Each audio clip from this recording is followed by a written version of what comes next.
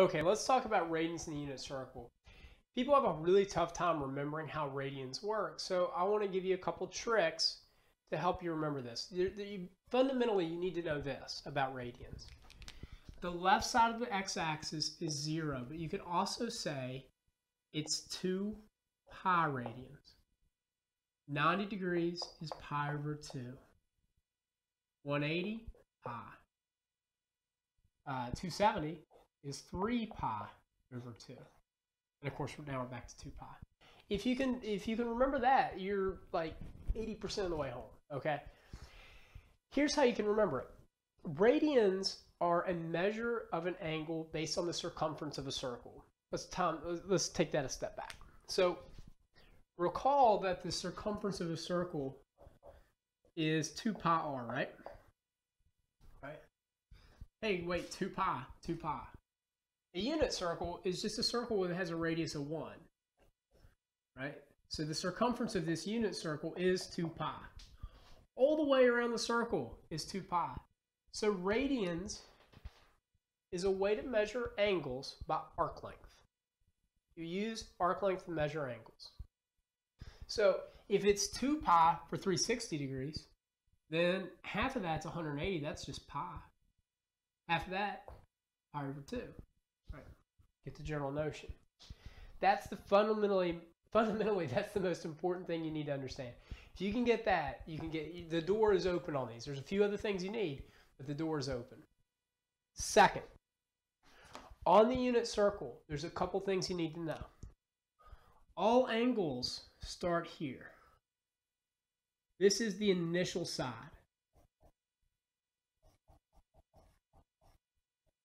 The initial side. They start at the initial side, and usually, okay, but they can go the other direction. So, and that's a lot. There's a lot of that in the book. So, usually we go this way. Which way is that? Counterclockwise. So, wherever we decide to land, let's say we land here. Well, this red is about to die, isn't it? Trying to change colors. And that's called the terminal side. Right? Initial and terminal. I'm not too worried about the vocabulary. Don't feel like you need to memorize it. It's a little self-explanatory. I just want you to be okay with it when you come see it. Or when you see it. So they ask you to figure out an angle that goes 7 pi over 2 radians from initial to terminal side. Okay. This is angle C.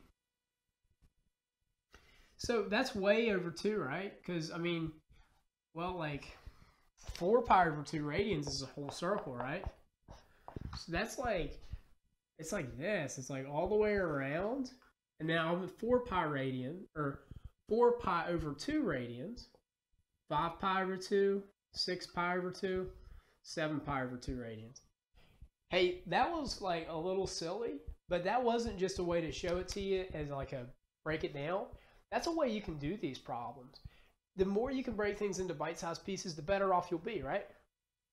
Okay, so where do we finish? Well, we finish like, just kind of clean this up a little.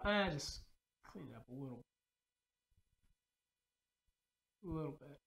We finish over here at what? 3 pi over 2 radians, aka 270 degrees. So if the second angle that's less than 360 has the same initial side, same terminal side, it's going to be 270 degrees, or 3 pi over 2. And you'll see that on these unit circle questions. You may remember it from school.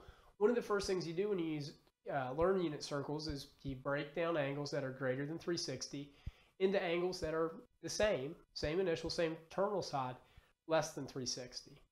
The next 2 videos, we're going to get into the real meat and potatoes of this.